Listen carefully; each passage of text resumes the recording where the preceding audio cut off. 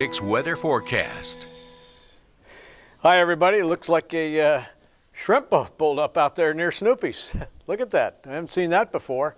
Nice shot, nice breeze, hazy skies, and warm temperatures. All right, how warm was it today? 89 ridiculous degrees, 15 above normal, and way more than that, that's 18 degrees there on the low. From 55 normal to 73 is what we ended up with. And a long way off that 28 happened back in 1890, closing in on 2 inches below normal. We'll have all the drought numbers and the lake level numbers as we normally do on Thursday, so that'll be coming up tomorrow. 82 right now, south-southeast winds at 29 miles an hour. That's where the haze is coming from.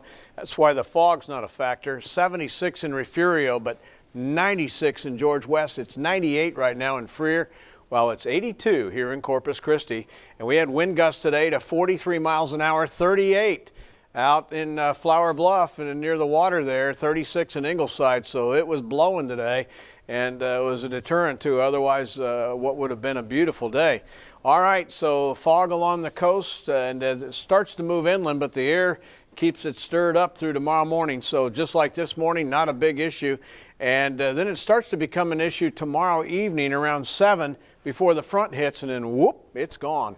So not to worry on Friday morning as far as fog goes. All right, here we go with the frontal system waiting in North Texas for this one to come in out of Arizona, and it'll be coming in here tomorrow night. So it's going to be racing eastward on the heels of a powerful jet stream. It's going to cause severe weather up in the southern plains. For us, that'll just create another windy day. Little disturbance goes by and delivers a few showers just outside of our Chris 6 viewing area and the coastal bend, but cloudy in the morning, maybe a little drizzle. That's what the green on the map indicates. And then mostly sunny skies except from Rockport up to Seadrift tomorrow afternoon. So temperatures soar as the winds start to come down. Here's our front. We talked about stray showers in our northern counties. I still think we'll see that. May pick up a stray shower elsewhere too, but it's not a big deal because this is at 8 o'clock at night and unfortunately doesn't have a lot of mid or upper level moisture to work with. So it's not going to unfortunately be a meaningful rainfall except if you're right underneath it. By 5 o'clock Friday, we're talking all kinds of sunshine.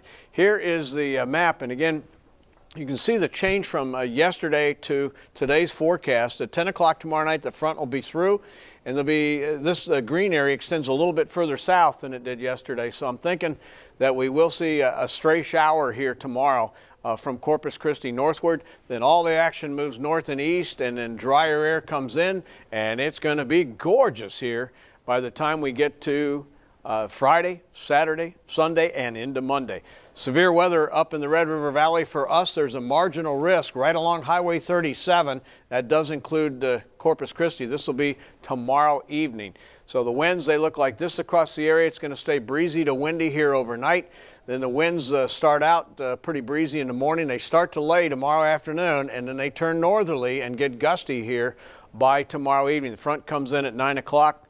Fire weather alert is out for the entire area here till Friday, and here is a look at the 7-day forecast.